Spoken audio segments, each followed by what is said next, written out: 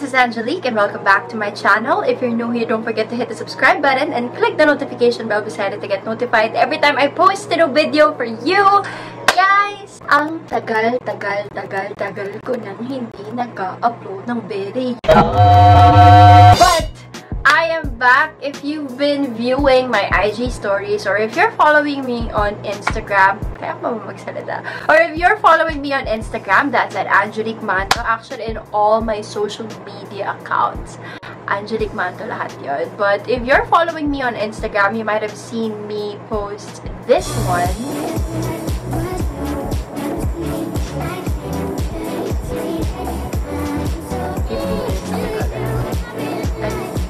15 seconds. And I promised you guys that I will be posting a full lip swatch video, but I'm not only gonna be doing the Australis lip swatch video kasi meron pa akong ibang mga lipsticks na natanggap and I really want to swatch them for you guys because, you know, my channel, I'm trying to gear it towards finding products that would suit Morena skin tones. Of course, hindi naman natin isinasara ang pinto natin para sa mga kaibigan nating maputi, mestizahin, dark-skinned, yung mas maitim kesa sa mga morena. But of course, this channel is all-encompassing. Lahat kayo, welcome kayo dito. But of course, since morena ako, I would like to cater and I would like to relate to my morena gals out there. As you've seen on the title of this video, I'm gonna be doing morena lip swatches for the brands as mentioned below. So if you wanna see how they look on me, then please keep on watching. So all the lipsticks are here in this paper bag. Actually, ito yung isang brand. This is Australis. They sent me a PR package on their new Girl Boss lipsticks or liquid lipsticks rather. And then may mga natanggap pa ako from Colourette and from Stila. And meron ako isang Jeffree star because I attended the Freya beauty event. So yeah, I'm just gonna swatch everything for you guys. Also, please watch out until the end of the video because I will be doing a mini giveaway. Pa-thank you ko sa inyo for still sticking around this channel and for supporting me. You know, I'm so grateful because I'm able to work with these brands or they trust me enough to send me their items. And of course, I want to share some with you guys. So stick around and I'll be giving away some beauty items for you. And since feedback nyo from my last lip swatch video, which was for the Sunny's Face Fluff Mats, unahin natin yung lip swatches. So without further ado, here's what they look like.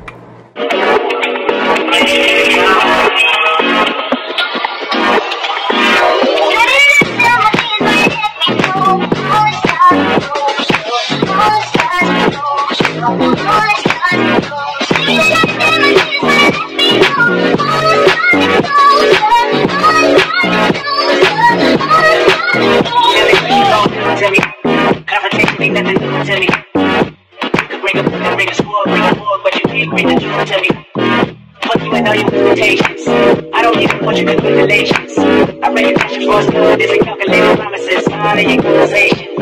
I hate people that feel the time. Look at me crazy cause I didn't fight you. Oh, you a one, you the one, tell the story. You a person, motherfucker, I don't even like you. I'm running this out with you. That's how you find out when you feel the way. It's my brother that you are feeling the way. I want to find it if I'm living it all. You know my mama never want to shake it all.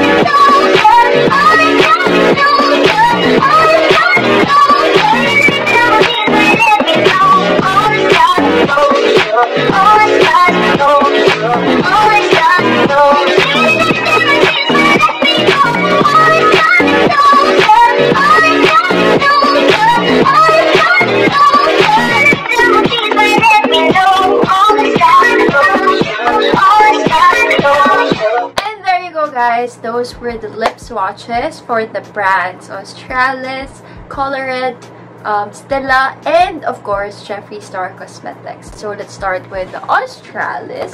Ta-da! So they sent me 5 shades of their Girl Boss lipstick collection. For this one, it says that it's velvet lip cream, and on their website it says that it is vegan free and it is cruelty free, so that's a plus for me. And then it says a soft velvety demi matte lip cream that is lightweight and long lasting, feel empowered and slay all day. Now they have all these shades. Ang dami, diba? And I have 5 of the basic ones or the neutral ones. Sa lips, medyo matagal siya mag-dry. I know it does not say that it is fully matte. Demi-matte for me is more on the satin finish. Para siyang in between. Hindi siya super dry, pero alam mong it's creamy enough to know na it's matte. Pero hindi siya creamy na it moves. This one kasi para siyang in between glossy and matte lipsticks or matte lippies. Pinatagal ko na siyang patuyuin, parang 1 or 2 minutes, pero medyo sticky pa rin siya and creamy, and I feel like it moves. So, ayun lang, yung formulation lang, medyo iffy ako sa kanya kasi, yun, hindi siya demi-matte as advertised, hindi na siya super satin. Kasi yung satin, nararamdaman mo pa yung cream, diba? I don't know if it's just me, but yeah. Para siyang in between glossy and matte. So, yeah. Ayun yung Australis Girl Boss Lippies. So, yeah. 2 out of 5 yung hindi pumasa sa akin because it just washes out my lips. So, ayun lang. But of course, thank you so much to Australis for sending me these to try out. Next natin, we have a Filipino brand. It's Colourette Cosmetics. Now, for the celebration of their 3 years as a beauty brand, they launched these velvet tints. So, they have 3 shades that they sent. Ang shade names niya, Rose, Birthday Cake, and RSVP. It's really a party, you guys. It says na multi-purpose yung velvet tint na to. They're velvet lipsticks, I think, but you can also use them as tint. You can use them on your cheeks, you can use them on your eyelids, you can use them on your lips. So, it's multi-purpose. I haven't tried it on my cheeks or on my eyelids, pero sa lips, this is my current favorite. As in, legit, guys. I've been using this sa mga events ko. Yung red, I haven't gotten around to use it yet. Pero itong dalawang to, gamit na. Sobrang gamit na. Tingnan mo, bumakbak na yung name. Diba? Favorite ko yung Birthday Cake. Kasi parang siyang dark peach. Ganun yung nagiging color niya sa lips ko. This one, nagiging pink siya eh. My lips, I mean, anything that I put on my lips, they oxidize. So, medyo nagiging darker siya. So, ito, it seems very, very light. Pero, it gets darker. So, nagiging medyo dark pink siya. This one, it's on the brownish, peachy side. So, nagiging dark peach siya. This one, the red one, maganda yung pagiging dark red niya on my lips. Hindi siya super dark. It's still bright, if you know what I mean. This one, yung formula niya, what it feels like, it's very velvety talaga. It's velvet matte. I know it's matte, but I know it has the velvet finish. Kasi alam mo yung texture na parang may cream to it. Pero hindi siya yung creamy na alam mo nagtatog. Kasi hindi siya super drying na matte. And, ayun, I really like this. Actually, hindi ko nasaba yung Australis. It smells like fruit. Sobrang bango niya. But, this one, it smells like cream dessert. Parang creamy na dessert. So, if fruity yung isa, this one is sweet, creamy, very like a cake. Ganun yung feel niya. Kasi it's a party. Again, thank you so much to Colourette. I super love this local brand. The next two are from Stila. There are two different variants. This one is the Stila Stay All Day Liquid Lipstick in the shade Sonata. This one, as you've seen, super light niya on my lips. Pero habang tumagal, habang ginagawa ko yung eme poses, medyo naging dark siya. So, naging medyo dark pink siya. Medyo nabawasan yung pagiging light niya. So, it's workable on my end. Kasi nag-oxidize yung lips ko. So, nagiging darker yung shade nung color na to. This one, it's really matte. As in, alam kong matte siya. It's kind of drying, pero not in a way na parang feeling mo masusugat yung lips mo. Hindi naman ganon. This one has shimmer. It says Beso Shimmer. Para siyang foil na eyeshadow, pero in a lipstick form. Pero habang tumatagal, parang nagme-melt yung glitter dun sa lips mo. I really like this. This is very fitting for our Christmas season. Very festive, diba? Pak! Thank you again also to Stila for sending this. And finally, guys! What is up, you guys? Paano kasi intro niya? But anyway, can't relate. Yung mga ganon. But ito na nga yung last lipstick. What I'm wearing right now, this is the Jeffree Star Cosmetics Velour Liquid Lipstick in the shade Allegedly. I picked this out of the wide array of colors that they have, as in super wide. May green, may blue, may black, may red, may orange, may yellow. Any color that you can think of, they have it. I'm more into the peachy nude lips, and ayan na nga. Ayan yung pinoproject ng lipstick na ito. This one, I got it from the Beauty by Freya event. Guys, kung gusto nyo ng Jeffree Star lipstick, pwede na kayong bumili sa Pilipinas. Hindi nyo na kailangan bumili abroad. Tapos may shipping fee pa. So, pag mabili pa kayo, no, all you have to do is to drop by Glorieta, and then makikita nyo na siya sa Beauty by Freya. As in, lahat ng lipsticks nila. Can I say, sa lahat ng mga trinay ko ngayon, ito yung may pinakakaibang applicator. Curved siya. It reminds me of yung brush ni Rihanna sa Fenty Beauty. Yung may curve para ma-mold talaga dun sa highest points ng cheeks mo. Parang ganun din siya. Parang it really adheres, or parang naka-mold siya dun sa lips mo. So, it's perfect. Wala naman siyang smell. Amoy regular liquid lipstick siya. Yung medyo chemically. But it's not bad. As you can see, diba? Tingnan nyo. Lighter to ng very light sa lips ko. Medyo naging dark na siya. Kasi nga nag-oxidize yung lips ko. So, super matte niya. Pero hindi naman siya drying. It's very comfortable. It's very lightweight. Hindi siya nagtatog. Hindi siya nag-move. Hindi naman siya super drying. This one is 1-3 day. But, also, I got this from the Loot sa Beauty by Freya. So, thank you! Thank you so much! Ang favorite ko would have to be this one, yung Jeffree Star. And, of course, yung Colourette liquid lipsticks. Velvet tints. Those are my favorites. And, ito na yun, guys! Ito na yung giveaway na sinasabi ko sa inyo. I put it here in this Sunny's Specs optical box, pero hindi Sunny Specs siya ipagmimigay ko, okay?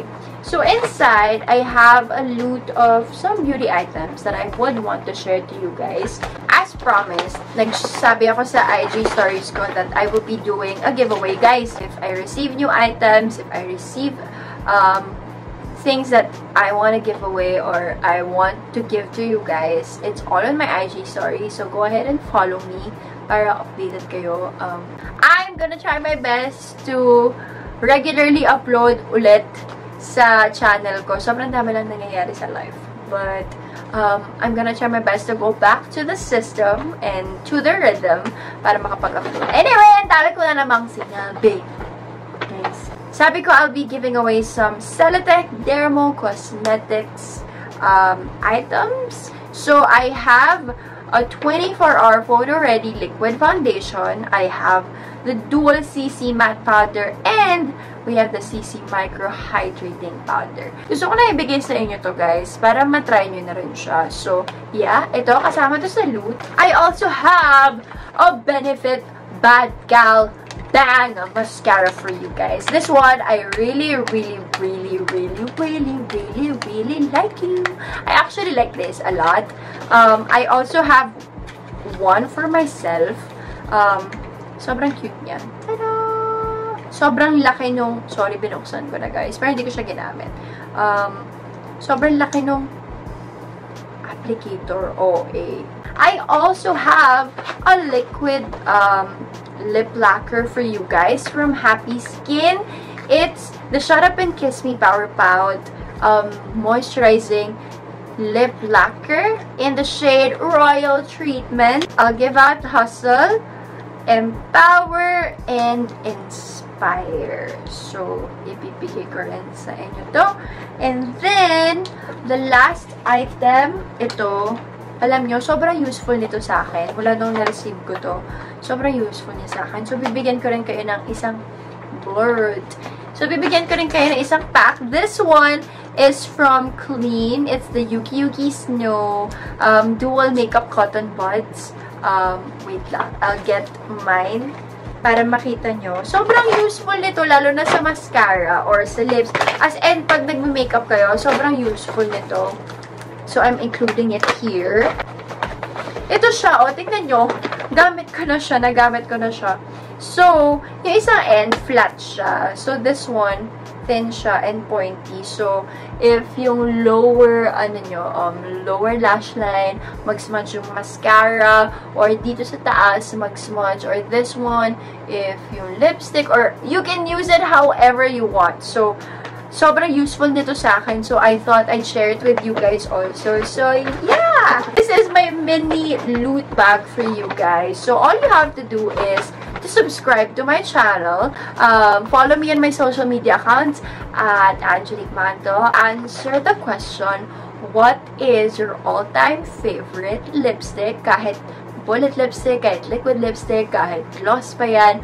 Whatever it is na favorite nyo nilalagay sa lips, kahit tint, kahit okay lang. Basta nilalagay sa lips. Comment it down below and also comment down a video suggestion. So, there. Everything you need to know or everything you have to do will be in the description box below and you will win this loot. And that's a wrap, you guys. Thumbs up this video if you liked it. Don't forget to hit the subscribe button and click the notification bell beside it to get notified every time I post a new video if you still haven't. I hope you enjoyed this video. This has been Angelique and I'll see you in the next one. Bye-bye!